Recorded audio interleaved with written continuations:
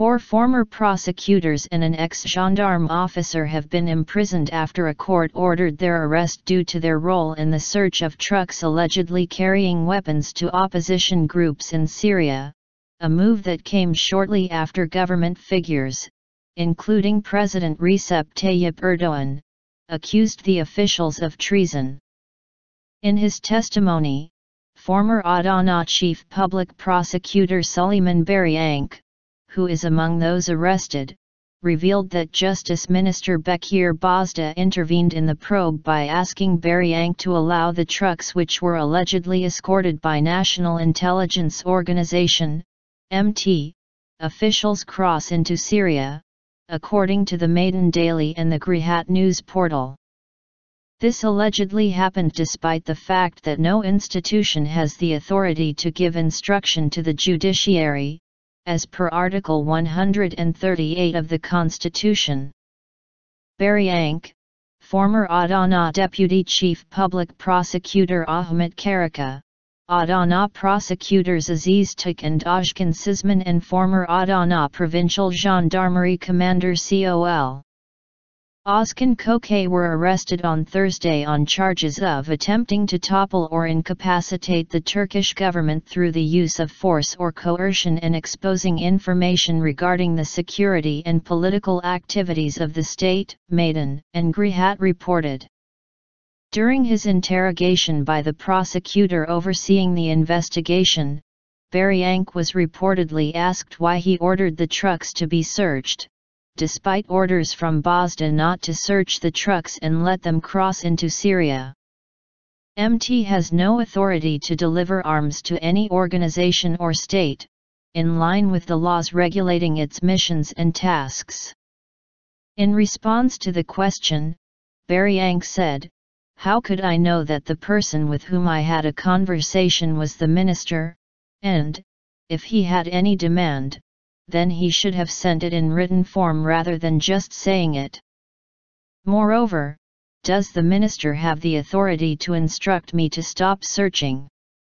Following the interrogation, the officials appeared before a judge to defend themselves. Their lawyers asked for new judges to hear the case while their client appeared before the judge, but the request was denied. Süleyman reportedly rejected the accusations of engaging in a coup against the government, saying, "Despite the fact that I ordered members of the security forces to search the trucks, they disobeyed the order and left the scene.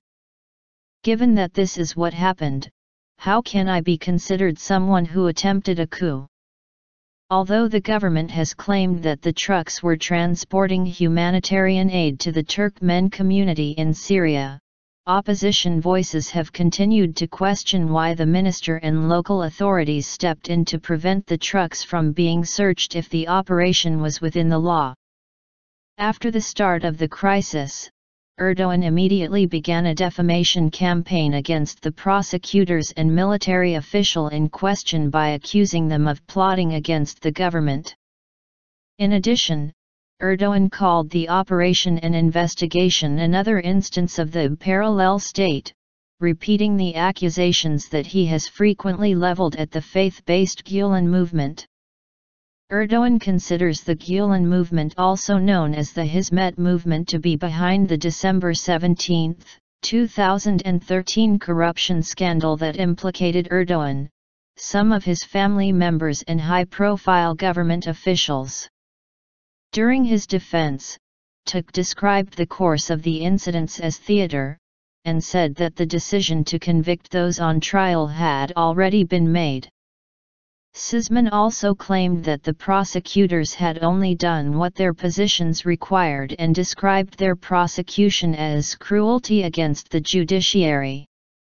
Meanwhile, while the prosecutors were being led out of the courtroom, a police officer was seen attempting to handcuff them, an action that was strongly criticized by both prosecutors and members of the legal community who were at the scene to support those arrested. Bağrıyanık's wife, Şuriye Bağrıyanık, posted tweets declaring her support for her husband via her Twitter account on Friday, saying, "My husband, despite all the pressure, carried out a coup against those who seek to undermine the rule of law. Is it possible to imprison a person who has dedicated his whole life to living and dying in an honorable manner, without demanding gratefulness from anyone? He has been always happy, even now. Because the most valuable things in his life are his honor, conscience, and his respect for his job, Surya Bağrıyanık shared in other tweets. European Commission expresses concerns over arrests. The European Commission, EC, has criticized the arrest of the prosecutors and the gendarme and has said that it is closely following the case. An EC official who spoke to the Saha news agency on Friday emphasized that judicial independence is a key element of the rule of law. EC spokeswoman Maha Kasajancic stated that if those members of the judiciary have engaged in misconduct, as has been claimed, then the investigation should be carried out in compliance with international legal principles. Additionally, many bar associations across the country have declared their support for those arrested. Antalya Bar Association head Alper Tunga Bakanel said in a written statement on Friday, "Today, prosecutors and judges are being arrested and everyone is silent about the situation. The Turkish judiciary is being dragged into unprecedented chaos via such unlawful actions. We are against those judges and prosecutors who order detentions and arrests at the behest of the government." Adana Bar Association head Mengusik Geza Trk also lambasted the government, saying, "All the prosecutors did their duty.